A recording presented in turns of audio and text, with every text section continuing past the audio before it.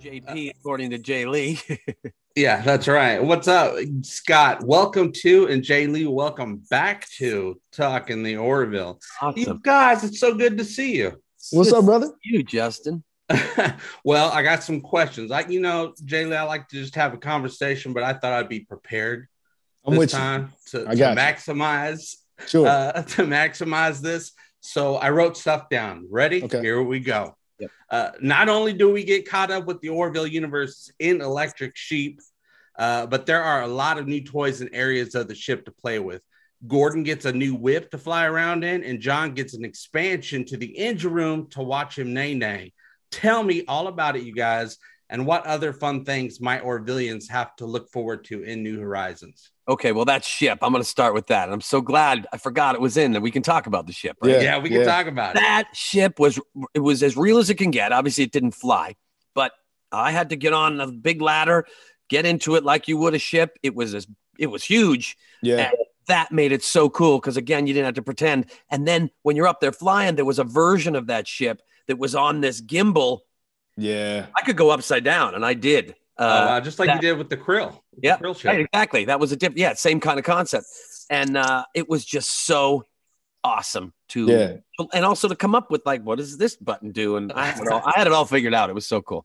So you get to design what the buttons do. Kind of. Well, I get to tell you what they do. They were just, lighten up. But I'm like, this one does that. This is the seat warmer. Yeah. Yeah, exactly. This one makes coffee. Yeah. And engineering is crazy. Like, it's a 2-level engine room, and the quantum core is there. It's amazing. It was fun to have, like, sort of my own sort of space, and I have my own crew, and I have my cast of sort of my misfits with Yafet and some other folks. But yeah, no, the engineering and astrophysics is unbelievable. Like, the sets they made were so great.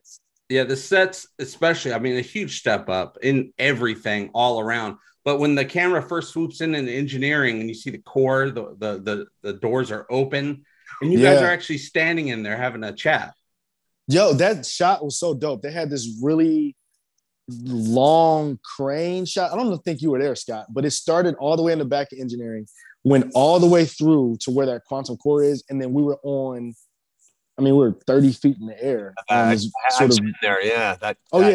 No, I've been there. I wasn't on that shot. Oh, the shot was crazy because it goes through the quantum core and then it comes up to us on this sort of bridge up top. But yeah, I think getting rid of the carpet in the bridge was the best thing this year. No carpet anymore. It was just getting dirty. Yeah, we don't need carpet. Yeah, they don't have to digitally remove any stains or anything like that. Yeah.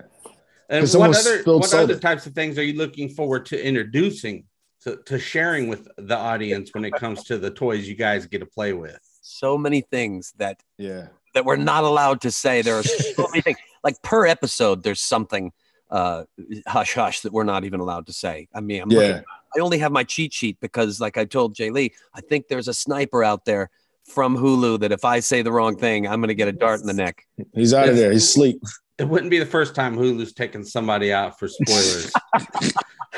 But no worries. Anything that I deem as something that could be a spoiler, I am saving that for spoiler appropriate times later on throughout the season. So you can just tell me everything. Don't even worry about it. Oh, that's Justin. Now, with this first episode, which was not only amazing and full of hope, but there was also some heartbreak in the premiere episode. So despite both Gordon and John having personal relationships with Isaac over the last 2 seasons, how have their opinions changed since the events of the identity saga, as I call it? We find out in Electric Sheep that Gordon isn't so keen on Isaac anymore. And you guys were buds, man. Yeah, and I think that's why, because I trusted him and I loved him. And that's where that disappointment when you really love somebody and that happens. That's why Gordon is having that reaction, because he feels, he doesn't trust him anymore, and that hurts. It hurts the heart. Yeah, hurts even more because you knew him. That was your Mr. Potato pal. Yeah, exactly. Right there. What about how is John feeling about Isaac this season? John's sad. I think I said this before, but if you go back to the pilot. I was playing John where he didn't really trust Isaac, but we didn't know where this was going. Mm-hmm. So I think John just feels bad for what has happened. I think he can sort of see every aspect of it and how this would even come to pass. So that's why he's at the funeral and he's not all the way off and is completely excited to try to bring him back. Yeah, it seems like a path to redemption is a big thing going on this season with some of the characters, and but also the fact that that John was actually, let me go back, you guys. Don't worry. Don't worry. JLee, I want to get these questions in. How is the Orville doing the work in New Horizons? And what's in store for the ship's resident girl guru?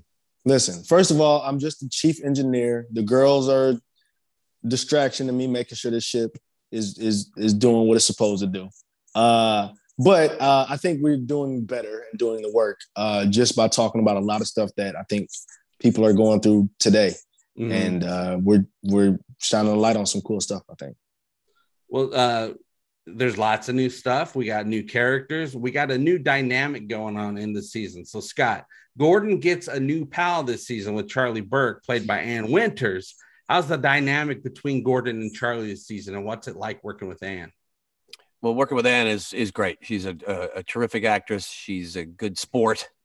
You know, she's a bit younger than some of the people on that set. And when things go late sometimes and I get goofy, she can take it. But, you know, no one will ever, I'm sorry, I'm going to say this, ever be like John Lamar driving the ship with.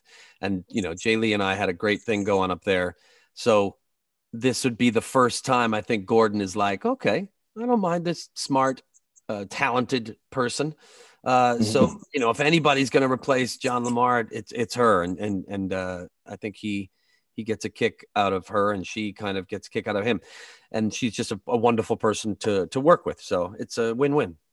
Yeah, having the navigator seat minus Lamar has been a big hole in all Orvillians' hearts going on here since last season, well, the end of the first season. And so we're always grateful to see John on the bridge or take a visit down to engineering. So we're still hoping for some more John and Gordon adventures going on this season. So if there's anything you can give us some insight into, no spoilers, but just a vibe.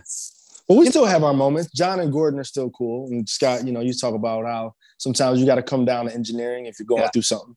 I also think just as a storyline, Seth realizes that when you present something the first season and a half of two guys and then you separate it, whenever they come back together, even in the smallest moment, it has that effect. And that's cool. Yeah.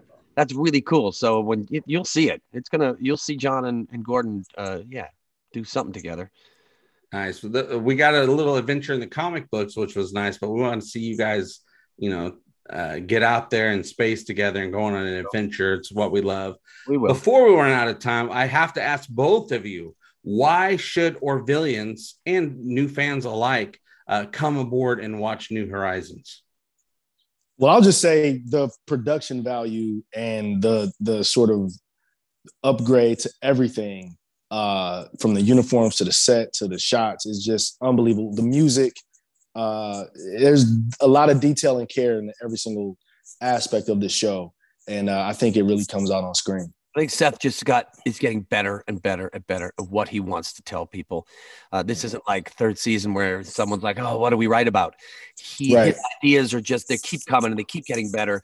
And they're only going to, if we ever do another season, they're only going to keep getting better because Seth does not write anything he doesn't want to write. And so it's bigger. Everything's better. And the episodes are like 60 plus minutes, no commercials. So it's a lot of show. You can tell the story he's always wanted to tell with time.